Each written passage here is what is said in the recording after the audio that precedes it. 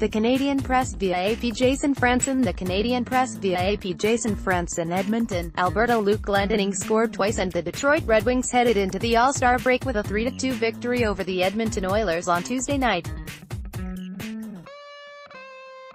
Dylan Larkin had a goal for the Red Wings, who snapped their two-game skid.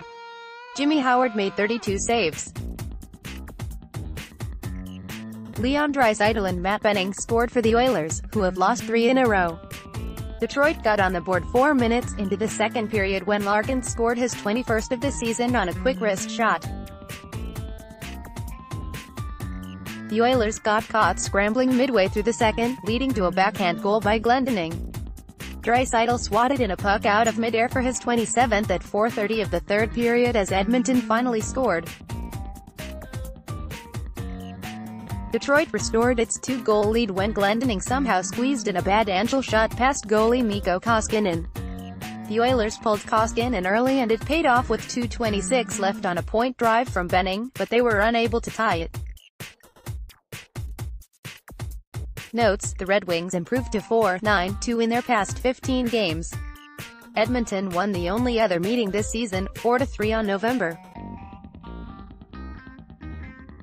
Koskinen made his first start for the Oilers since signing a 3-year contract with an average annual salary of $4.5 million on Monday.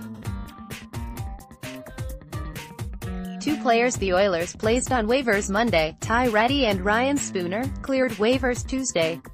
Spooner dressed against Detroit, while Rattie was a healthy scratch.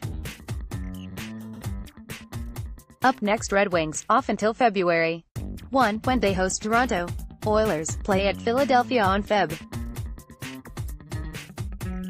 2 Seattle Sounders icons, Clint Dempsey and Ozzie Alonso, have moved on as the Sounders began camp in preparation for the 2019 MLS season.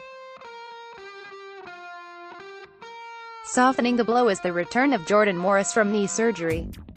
January 22, 2019 6:25 p.m. January 22, 2019 3:16 p.m. January 22, 2019 3:17 p.m. January 22, 2019 1:24 p.m. January 22, 2019 9:22 p.m. January 22, 2019 9:20 p.m.